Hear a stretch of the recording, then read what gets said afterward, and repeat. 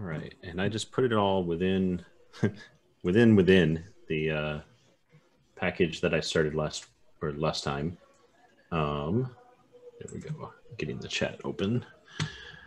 I started playing around to test what did what to make sure I got my head wrapped around it, and I think I've got it. I think I get it now mostly, but people can tell me if they think I have something wrong. So the normal documentation, you don't use name, you don't use describe in, you don't use RD name, and then it will just be in its own help file named. That function's name is the name of the help file. But if you want to do something fancy, there are these options. And so the example I've got here is I've got this documentation thing that is, it's like a dummy document that I have this document that I named math. And it's the idea being it's going to be a bunch of math functions that all get thrown together into one document. And you can make this dummy by putting a null there and then telling it explicitly what to name it. So I'm going to name this thing math. I technically could also put that name here, but I'm going to show you why I do this way. All right. And so what I'm doing here is I'm breaking out everything, and we'll talk about this part later, that it's in this family called things. We'll see what that family does. And then I've got this function add that takes a left-hand side and a right-hand side and maybe some other arguments and does something with them. And I say that should be described in math. And when you do describe in, you need a description. And so what that does, if we look over here, ignore that part there, that puts these arguments that I defined, those come into this math help. And it also, since I said it's describe in, it is in this function list, and it gets its own little description in the function list. And so I did the same thing with add.character. So describe in math, and it gets its own little paste together characters. And I was able to define a parameter here, and that parameter shows up in the combined help file. So describe in, the main thing describe in does is put it down in here, but anything else that you do in this block shows up in that same help file. So what happens if you changed the description, like you added another parameter left-hand side?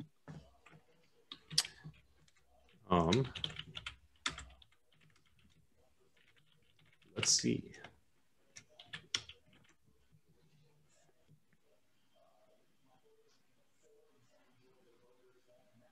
And it overruled it. It takes the last one. So that's not totally shocking. But yeah, so that part is interesting. It will, yeah, I think that's generally true. For example, can't remember if this is going to error or overwrite. It's just going to overwrite. And so now the last one I defined here is the one that's used. So it's always the last one, and you think of it as kind of sticking all these together in the order that they're encountered. All right. So the next one, I did another add method, and I just say RD name math. Well, and actually, I'm going to go ahead and do this. So I just say export. And when we look at this one's help, it will say, it doesn't have the S3 method. So I'm sorry, for add.character, since I have the describe in, since it's in this help, it shows us S3 method for class character, and it shows us a little bit about like that call. But notice that it doesn't have add.numeric, versus if I tell it where to put numeric, it explicitly is going to put it up in that S3 method block. And now we have numeric, and it shows the arguments for that. That's the only difference with or without the RD name, is whether it shows that little block there. Does anyone have any questions about that so far? Done. Well, when I did it last week, the method dispatch appeared under a methods heading in the help, not a functions heading. Do you know what the difference is? I do not. Is that describe in, or is that RD name? Right. So probably and that we're not going to see it because of this combination that I'm doing. Because this one is just RD name, and notice that it's not in the function setting. It's only up here because I didn't give it the describe in. Can you switch it to describe in instead of RD name and then see if it moves? Yeah, it will. Describe in, you need a description. So combine numeric things, and then all right, and then it'll be down here. We don't know why it says functions here and not methods. I think because because it's in this bulk thing. Like if I put them all in add instead. Can you go to namespace? Yeah, so I can show you the namespace file. Actually, that's right there, and they are doing the S3 method add character, add numeric. Yeah. And actually, I'm certain of it that the reason that it's different than what you saw is this is describing in a general help file. If I can leave that doesn't matter. If I get rid of this describing here, I think actually if I just nuke these, let's see what this does, and then we'll do describe in. But oops.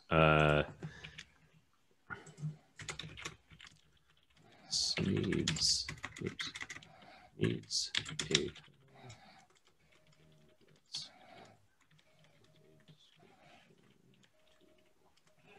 All right. And actually, it's not going to be in add anymore. It's going to be in its own thing if I didn't screw up. All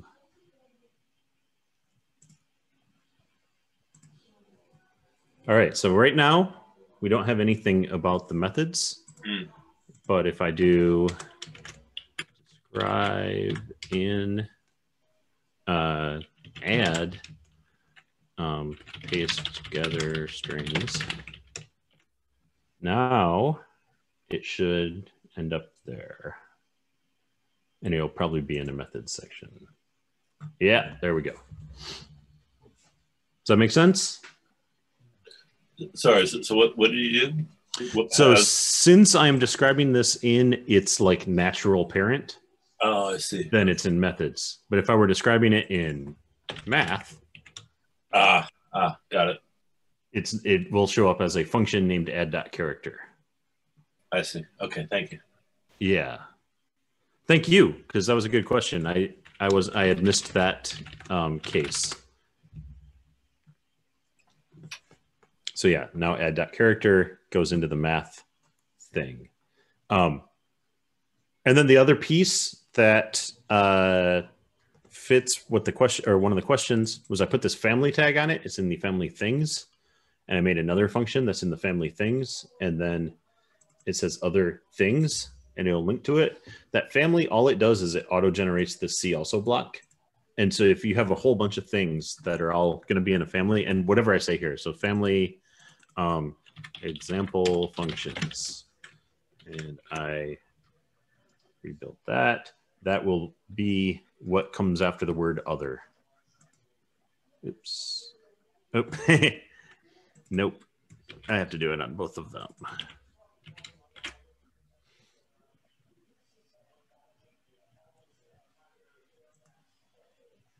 All right, and now other example functions is echo, and if I go to echo, it says other example functions is math. That's another interesting thing, that since I have these in a combined math thing, it's not a function, so it doesn't get the parentheses in the links. So echo is a function, so it says it's got echo parentheses parentheses, but math just has the word math.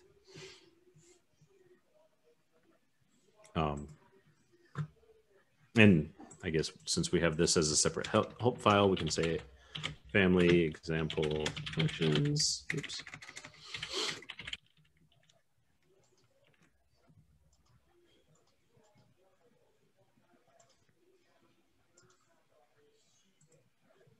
And now add is in that family, and you can link between them all.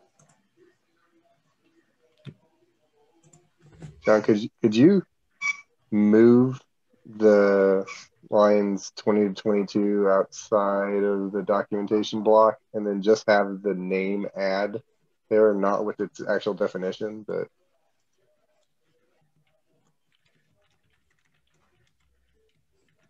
what? No. I mean, so the function is defined above the block, and then you just repeat it. So like lines 22 to 24, move it to line 9. Okay. So it's defined outside, and then line 23, put add. Is that no? Just put add. Yeah. Does that do something? I want to put a space here just to make sure that nothing is confused.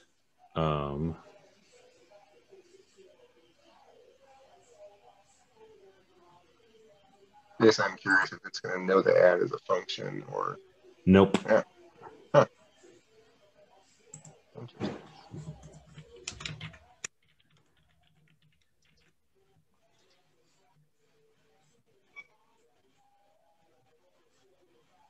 So there has to be an assignment of it, or you explicitly. But it doesn't show the call. Huh. So yeah, that it doesn't really get that. Yeah. Okay. One more thing. Just test all kinds of things. I'm sure that they never really thought about. Anybody would Right, actually do. but it works. So that does it. It's possible that would even work. Let's see. So it's just something from how it interprets the assignment and then pulls out the necessary pieces. And it's because add is function yada yada, and so it sees this and this as the same. And it doesn't matter if you do a double arrow or equals. Ooh, probably. I don't do this. Yeah. So don't do that. This is insane. I don't know what you're planning, but don't do this. No, equals you technically can do, but also just don't do that. What about right-hand assignment? Arrow to the right. that I believe totally probably will work. Because at least it parses it as a left hand. Yeah. Assignment. So. Yep. Well, let's see. Yeah, I think we totally learned that last time too. It's like the exact same thing. Yeah, like R doesn't really know that it's different because it's in the parser. What about assign, like the actual function? That would be super. I'm working on a project right now that this would totally fuck up what I'm doing. Uses of assign. Oh wait, it's quoted, right? Yeah, I think the first one needs to be. The first one needs to be a character, and then It deleted add.rd. Yeah, because it doesn't see that this is add. But if I do abuse. No, it's a sign. I think it's going to be lacking the usage. Let's see. No. Wait, Oh, you're on looking at the track. assign. You're on You're looking at Yeah. the assign. You need to look at Oh, add. oops. Okay. What did I do? You've been using F2 as the shortcut, but you've been doing it. F1. But yeah, okay. Yeah, Yeah. that one. It lost it. So yeah, don't do that. Probably don't do this, but it's the least awful. I mean, it's I awful. mean- Why are you assigning it to itself? This is just straight up awful. Just to see. You got to test the robustness of these systems, and Yeah. you never know what an end user is going to do.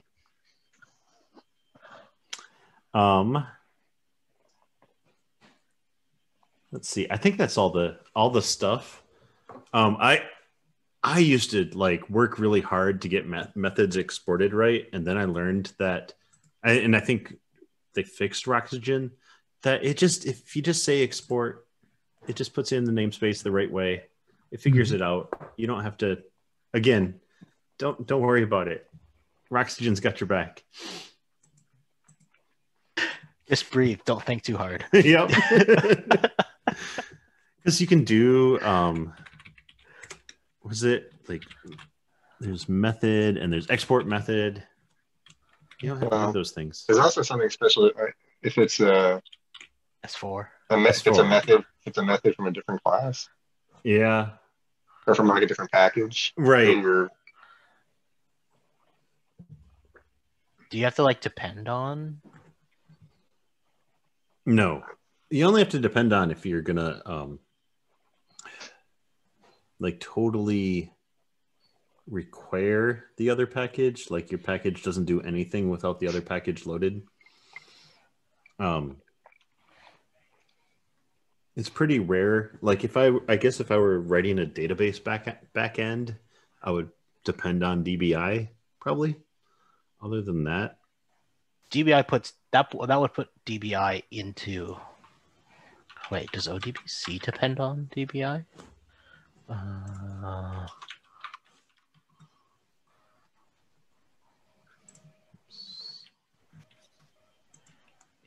It imports DBI. okay. Yeah, there isn't a lot that depends on each other in modern R.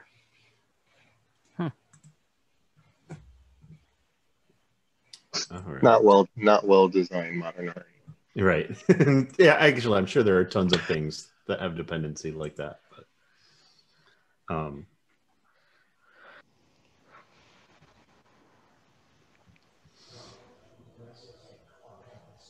Our MySQL does depend on DBI. okay. So it's inconsistent. But how about our MariaDB? Does not depend, and our MariaDB is the modern R MySQL. Because MySQL sold out. Mm-hmm. What happened to MySQL? Got bought by Oracle. Bought it, I think. Yeah. But MariaDB is exactly the same as MySQL. I see. So it's the open source fork. And it's And entirely then- compatible pretty much. Like Right. anything MySQL can be opened by MariaDB, and I think the reverse as well. Yeah. Is SQLite replaced by DuckDB? Replaced what? Replaced by DuckDB. DuckDB. I'm Really? not familiar. Yeah, I've heard of that one, and I don't know if enough people are actually switching over yet, but I could see that in like 5-10 years. It's a more analytics based SQL Okay. server, similar to SQLite. Similar to SQLite, but analytics. Yeah. Neat.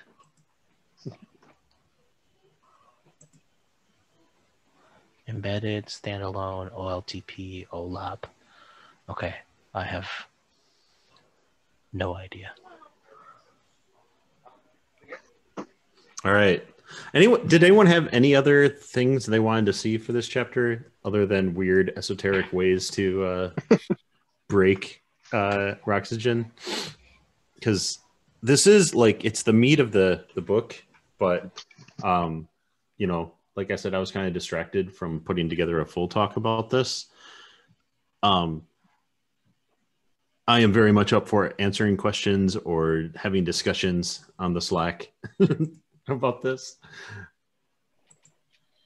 And like all my questions are like better package stuff. Like writing examples in the documentation. I never really like doing that.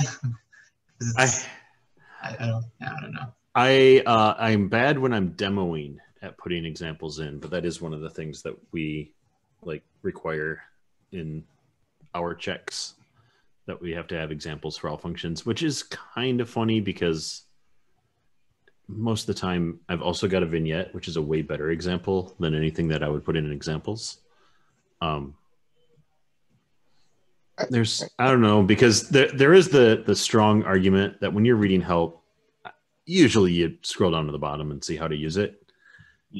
So it's good to put good examples in. I just am not always perfect about that.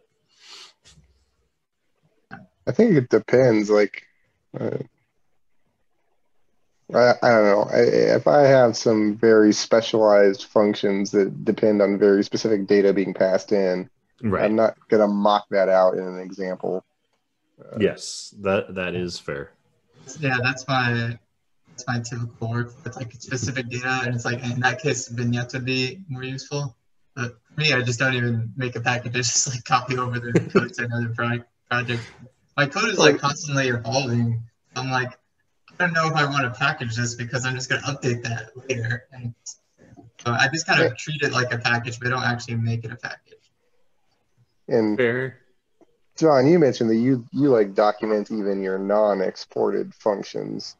Would you provide examples for your documentation of non-exported functions? Because the command check, CMD check, breaks on export or examples. Oh, because it isn't. You can't run example functions. Well, but you can put "don't run" on it and it'll pass. Yeah. Or no run. But it'll still. There is something where it was just freaking out about it. And so either I had to namespace it with the triple colon, which is dumb, or we just stopped documenting the internal functions. I mean, sorry, we stopped putting examples for the internal functions, which is fine because the example is like above in the function that calls the internal function. That's an example. And usually we say, how it's being used or whatever. So. But you document everything.